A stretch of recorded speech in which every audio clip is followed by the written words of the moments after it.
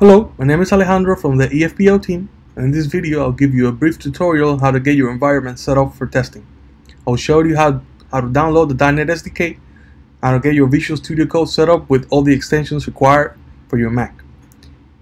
On the screen you see the information, the contact information of the EFPO team. You can use this information to contact us and ask us any questions that you require. You also see the contact information of the product owner, Dr. Masud Sajjadi. To begin, we need to install the .NET Core SDK.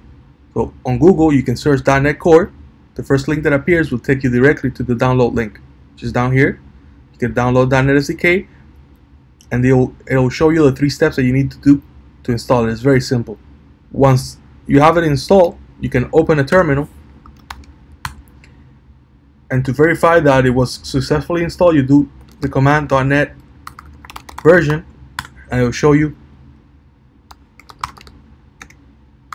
the version that you have installed, which is 2.2, which is the one that's required for effort. Once you have that installed, we need to install VS Code.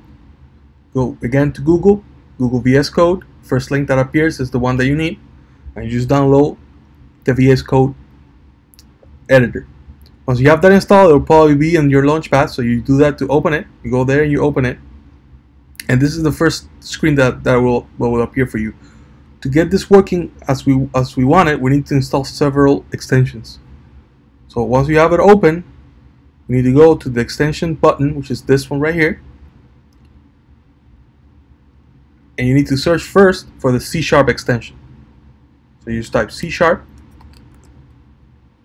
and this is the one that we need, the one with the star. So C# for Visual Studio Code.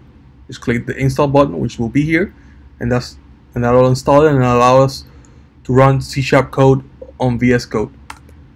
Once you have that one, the other one that we're gonna need will be the NuGet package. This extension allows us to handle any conflicts with the code. It'll do it for you, and it'll save you a lot of time. So you just search NuGet and install it. Once you have that one installed, the next one we're going to need is .NET Core Test.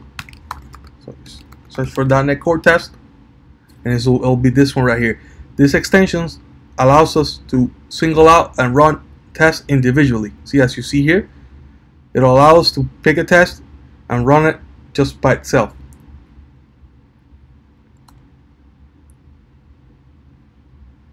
The next extension that we want is the SQL Server Manager for MSQL. So you search SQL Server and it'll open here. You might not need it, but it's good to have it just in case, and it doesn't hurt to have it installed, so you can add it. Once you have all 4 of those extensions, then you're ready to go. You can come here on File, Open, and wherever you have your code installed, you can open it, and you will be ready to begin creating tests. As you see here, we have a test folder, and we put all the tests here, and we're ready to go.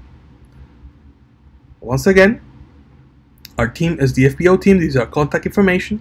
Product owner is Dr. Masud Sajjadi, and this is his contact information. And I hope this tutorial was helpful to you. Thank you.